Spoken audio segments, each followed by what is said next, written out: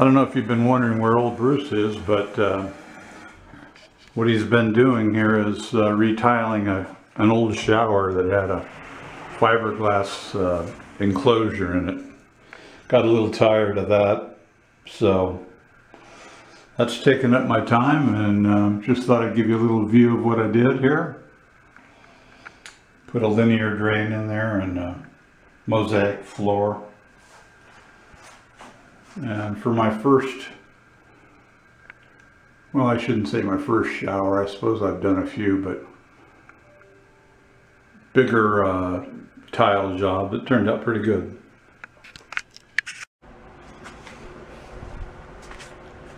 Hey, well, howdy there, strangers.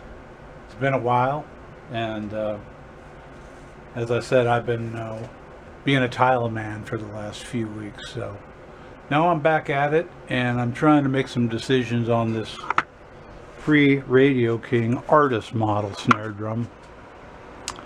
And I came out here today and I thought, well, I'm just going to do a resto mod on this. But the more I look at it, the more I just think I don't really want to look at that, and I think I'm just going to do my regular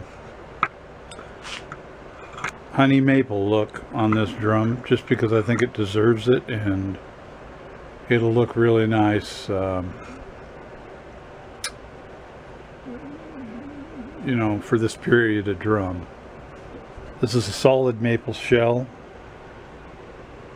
Probably can't tell with the paint on the edges. That came from the factories. Kind of hard to tell, but it's a solid maple shell. And it has one extra hole in it. A regular butt plate, what it came with. And a cloud badge. But as you can see, someone had changed the throw off from the 3.20, I guess a Ludwig throw off was on it. Script logo Ludwig. And so I'm going to fill that hole, but I don't have a dowel that fits that hole. And I'm surely not going to make the hole bigger to fit my dowel. So what I do in these circumstances is I have this sander here. And I'll just turn that thing on and show you what I'm going to do.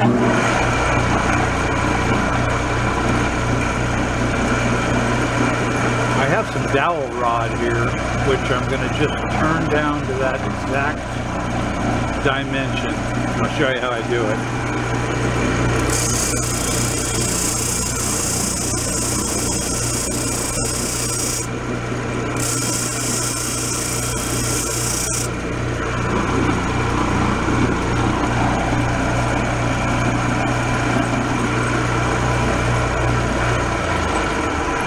So we'll check that out real quick.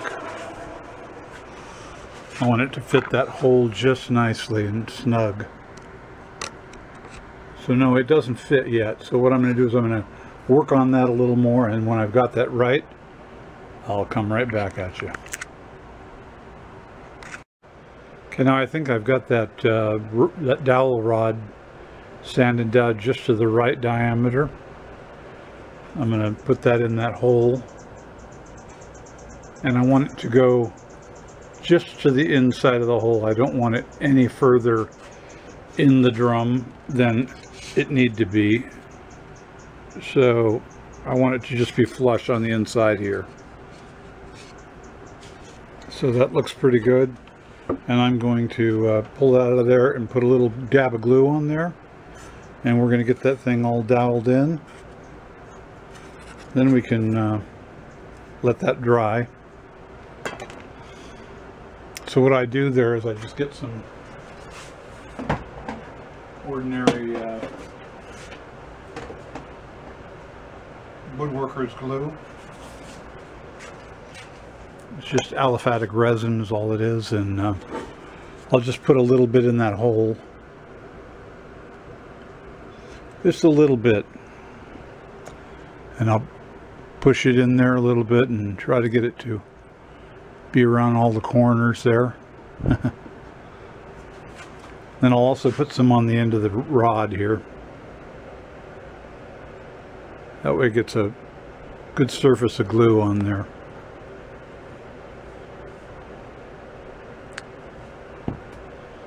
That looks pretty good.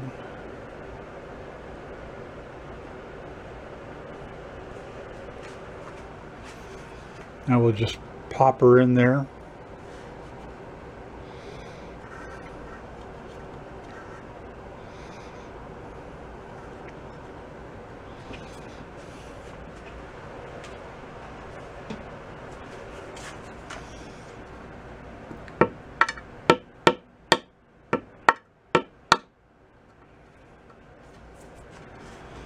And I'm just going to tap it a little bit just to get it flush with the inside of the shell. And that's going to be just nice. So I'm going to let that dry and I'm going to cut it off. And then we're going to start sanding the shell. I just couldn't I don't know, I just guess I couldn't live with this checked up paint job look. I thought it might look cool, but I don't know. Might as well just do it a blonde look and get it to where it's all uniform and nice looking. So that's what I'm going to do. By the way, this is a pre-Radio King. This is this drum is from the early 30s. I can't remember exactly what year these were. I think it was 33 or 4 maybe. This is 6.5 by 14, solid maple shell, 8 Streamland lugs, cloud badge snare drum, and it did have a tone control in it. Interesting tone control. Just a single pad type. So there it is, the old pre-Radio King style tone controls. It's in good shape, just a little dusty here. And so we're going to let this dry for a little bit, and I'll come back at you when it's dry and I'm ready to cut that off. Okay, so before we go any further, I just wanted to give you an idea of what era this drum is from. I guess this is a 1936 copyright Slingerland catalog, and so they did have Radio King snare drums at this point. I was saying pre-Radio King. That would be my mistake. And here's what we're talking about. Remember, I restored an artist model that was more like this, I guess a few months ago, a wooden one. You can look back at my other videos and you'll see that restoration. But this is the other one that I'm doing now, and as you can see, they have the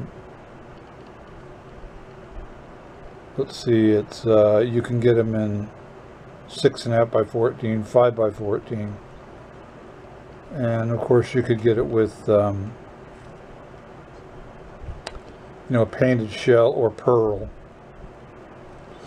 Now this drum is a 6.5 by 14 solid maple, and notice that hoop on the bottom, that the bulge in the bottom, more like a leady hoop. A pretty hard to find hoop if you ever needed one. And then also let's see, oh, the important thing about this drum is it's, believe it or not, chrome plated. Now the chrome plating is pretty worn on the lugs on this drum. I'll show you one right now. I mean, it's pretty much down to the pot metal, but you know what? I can live with that. That looks pretty cool. And then Here's one of the hoops. You can see that's chrome plated, chrome over the brass. This is during the early days of chrome plating. So that's kind of cool, and then it just came with this basic tone control. So just wanted to give you a little history on this drum, and now we'll continue with the restoration. Alright, well, I think this thing's pretty dry now, and I've got this little saw here. You can get pretty close to the shell, but I don't want to get too close, so I'm just going to saw this off real quick without getting too close to the shell and making dig marks.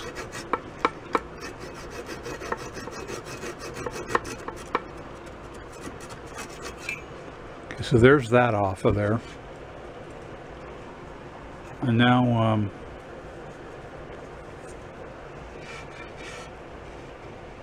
it's just about equal on there, just about flat.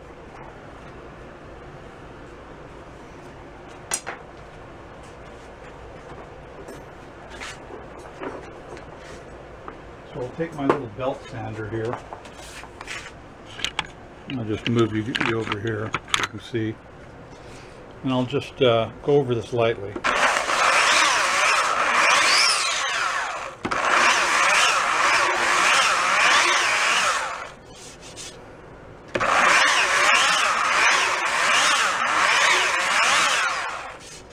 I'm going to get this thing flat here.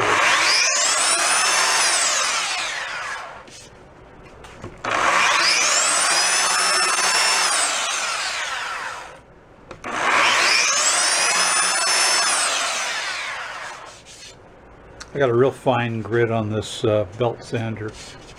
I really don't want to dig into the shell.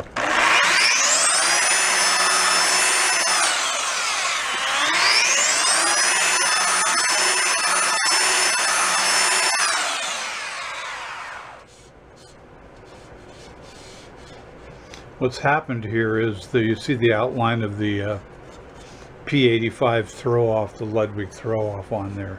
It they tightened it up real tight, and you can see the outline of it there.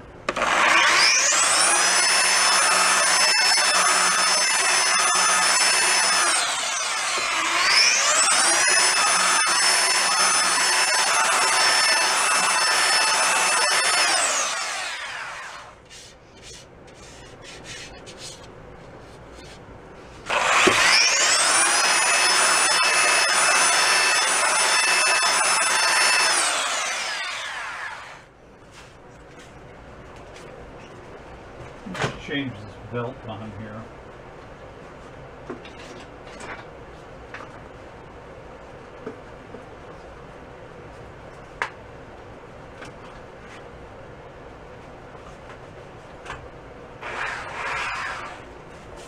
I just changed the belt on here. That belt was maybe a little bit worn out.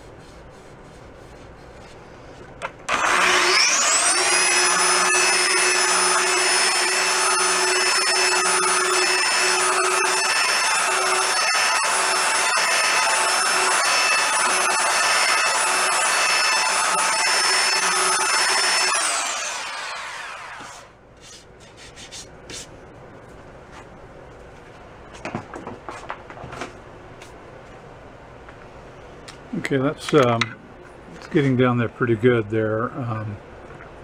So I'm going to hit it with some 220 on a vibrating sander. We'll see how that looks. Yeah, so we've sanded that down a little bit, and as you can see, it's coming along pretty good. Zoom in there, you can look at that. And so you can see that is pretty even. Looks like a nice grain of that shell.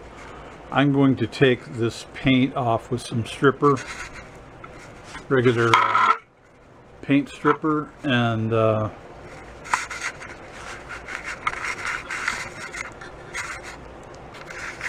think you guys have seen me do this before, so I don't need to bore you with more of this, but I'll show you a little bit of what I do. It's no big deal.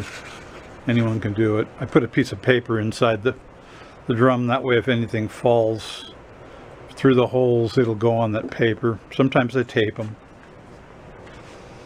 In this instance, I'm just going to try to avoid getting it too close to the holes.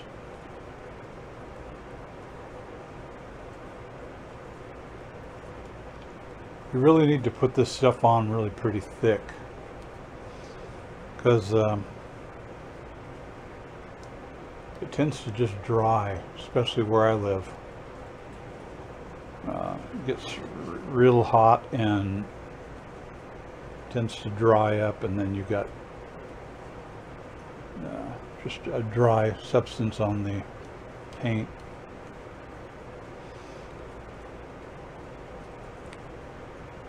So I'll let this bubble up, and after a few minutes I'll bring you back.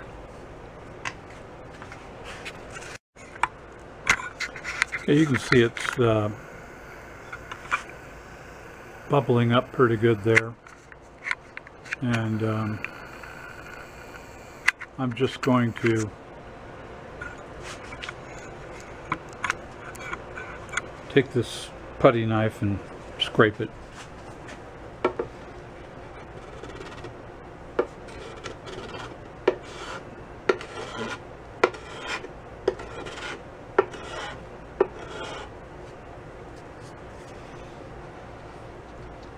I just take it and I put it on a piece of paper here.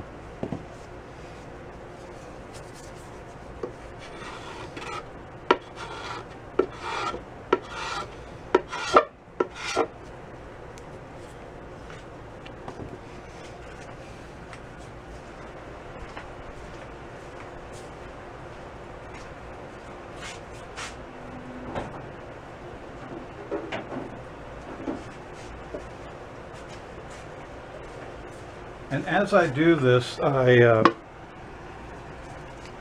take an old cloth and put some lacquer thinner on the cloth, and just kind of clean it up as I go. Get all this old paint off of here.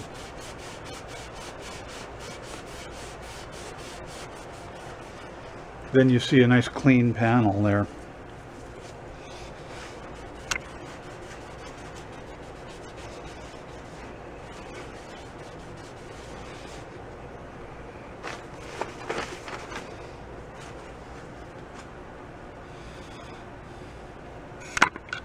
You can see that, it's pretty nice.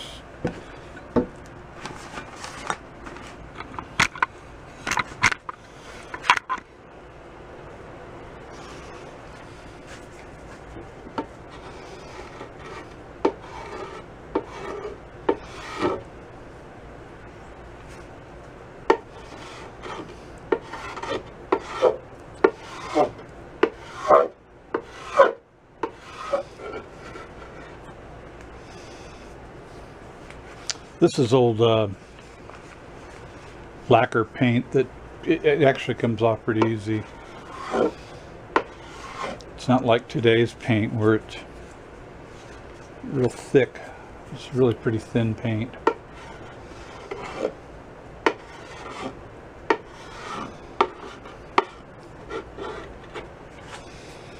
Those are just bubbles right off there, and then you can get it up real easy. Right, guys, this is where we are with this drum shell, I should say. I've stripped the paint off, and I've wiped it down with lacquer thinner to get the residue off of there. And you can still see there's a little bit of white Duco paint on there, but that'll sand off easily. So it really looks like a nice, it's a beautiful piece of wood under there.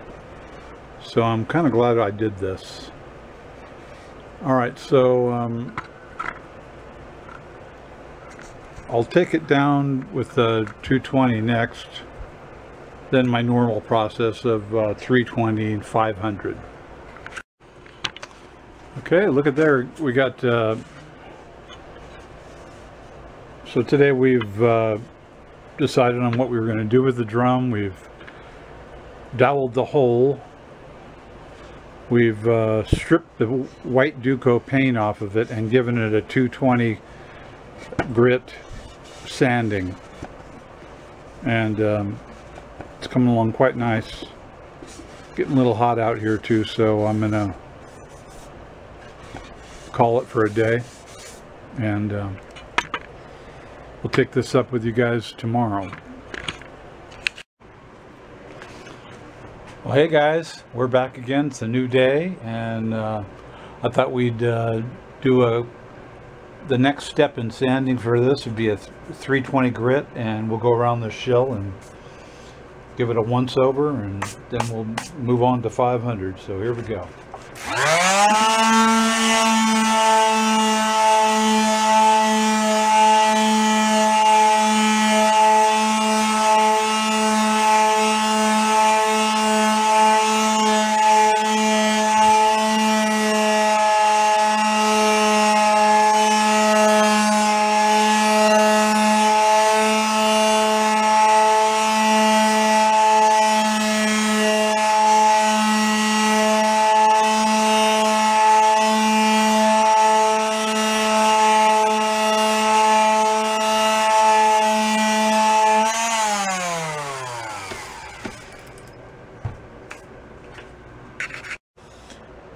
I want to show you a little trick I use for getting the paint out of these seams.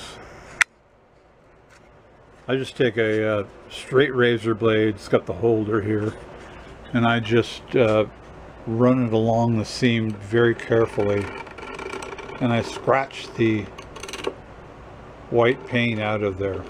It's kind of like sanding. And if you're careful, you won't leave any marks. So I'm just getting all that fine area out of there, just so you don't see that white line along there. Run it along there carefully.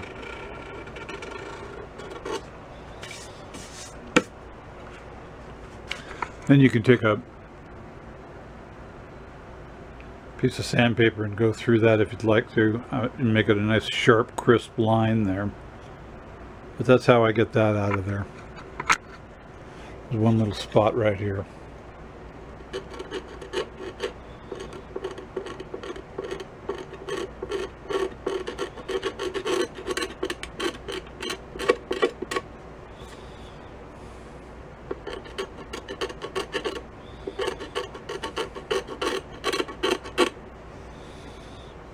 Okay, that's how I do that. Okay, so I've sanded it with 220, and then I went to 320, then I went to 500. Now I've blown it off with the air and got all the loose dust off of it. And I go over it with a tack cloth. You can get these at Home Depot or your local paint store, and I wipe it all down real good like this. Get all any excess dust off the shell, and that's good. And I'm going to stir this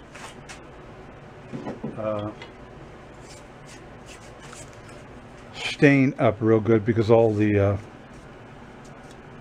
colors at the bottom. So make sure you stir this stuff real good, because if you want the full effect of the color, see, you can see it, there it is.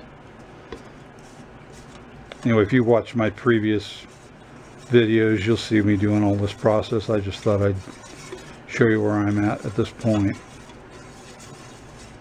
Don't want to do too much repeating, but okay, so that's pretty good stirred.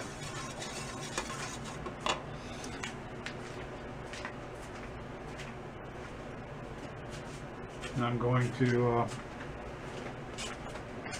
just dip a clean rag into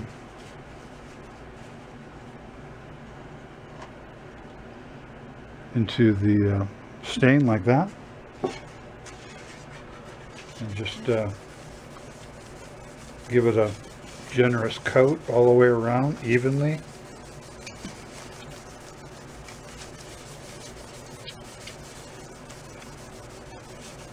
Look at that. Boy, that's some beautiful wood on this drum. Dip it back in there.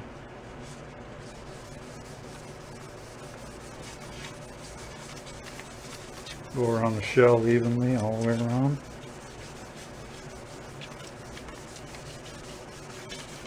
And you can let this dry and go over it several times if you want. I don't really want that look right now, but if that's the look you want a little bit more color in it, that's great.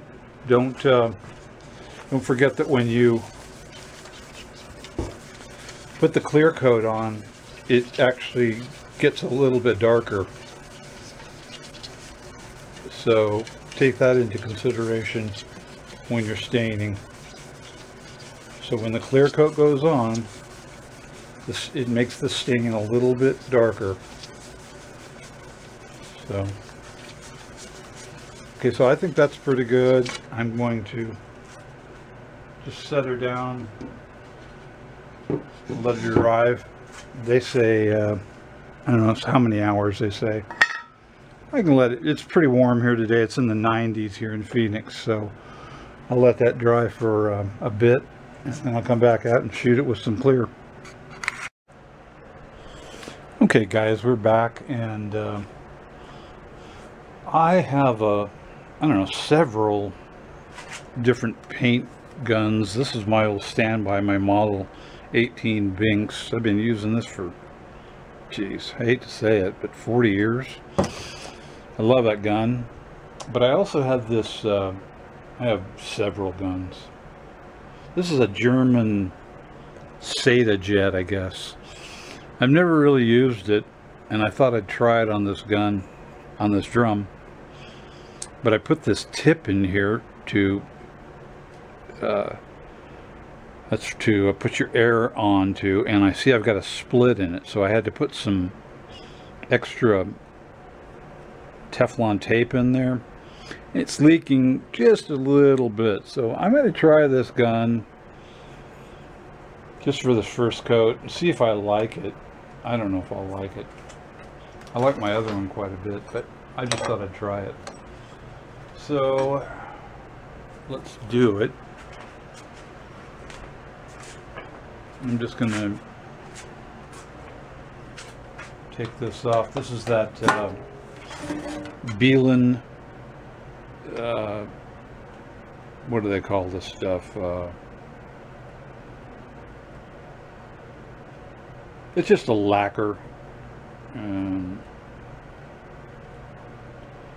I use a gloss lacquer. There's another word for it, I can't think of it right now. Probably because I sprayed so much paint and my brain cells are all gone. So this clear has been thinned out previously. I use it periodically, so I'm not going to thin it out anymore. Oh, I've got this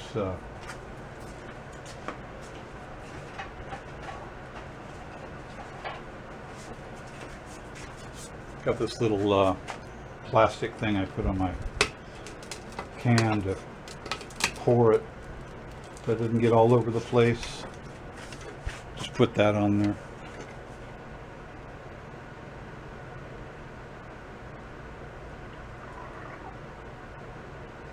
Anyway, I'm just going to pour a little bit in there. See how this thing works. It may not be anything great. It's a German gun, so I don't know, maybe it will be.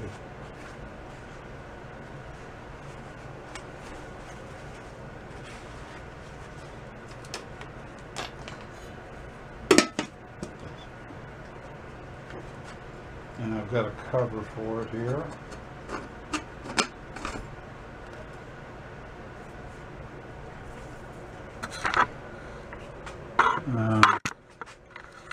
There's the tortoise. He takes up all the room in the doorway. I'll just set you guys up right here so you can watch me spray.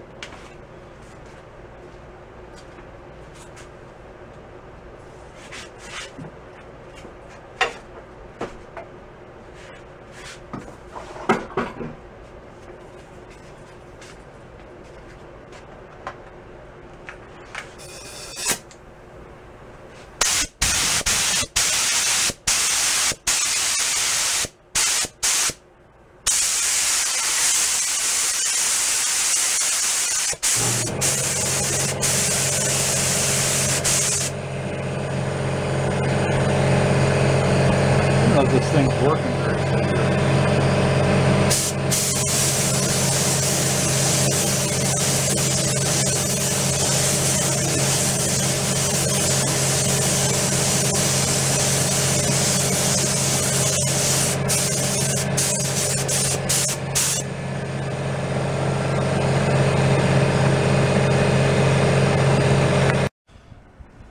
Man, I'll tell you, that was a disaster. I'm going to go back to my old gun and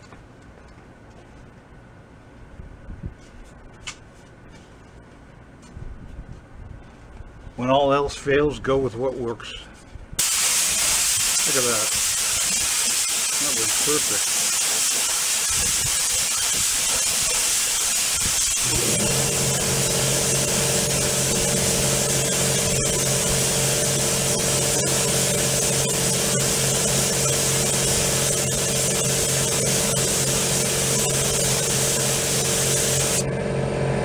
That's what we like to see.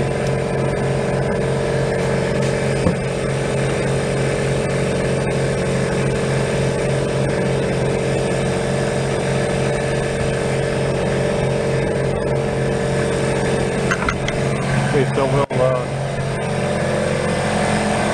let that cure for a little while, and I'll come back and hit it again. Okay, amigos, we're back at it. Another beautiful day here in Phoenix. And last I left you, we had a first few coats on the shell, and now this brings us to what we want to get the fleck grain out of it. So what we do is we give it a wet sand of 500 grit. And that just smooths this down and basically fills in the fleck grains. You've seen me do this process before. I won't bore you too long. I'll just show you a couple seconds of it, and then we'll carry on.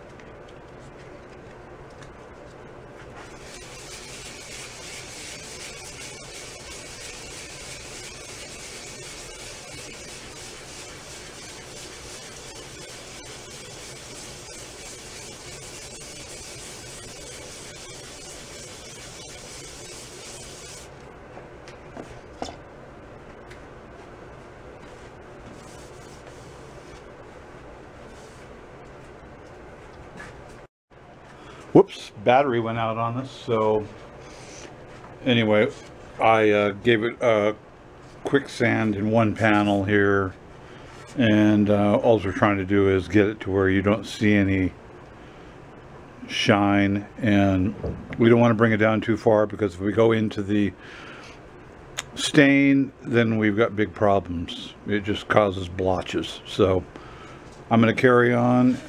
I'm going to get this whole shell down, sanded down lightly, and then we're going to put a coat of lacquer on it again, maybe 2 or 3. Okay, we've done our 500 grit sanding, wet sanding, and I've given it 2 coats of nitrocellulose lacquer, and we're going to let her dry for 24 hours. And probably give it another wet sand, give it another couple coats, and maybe go through that process one more time.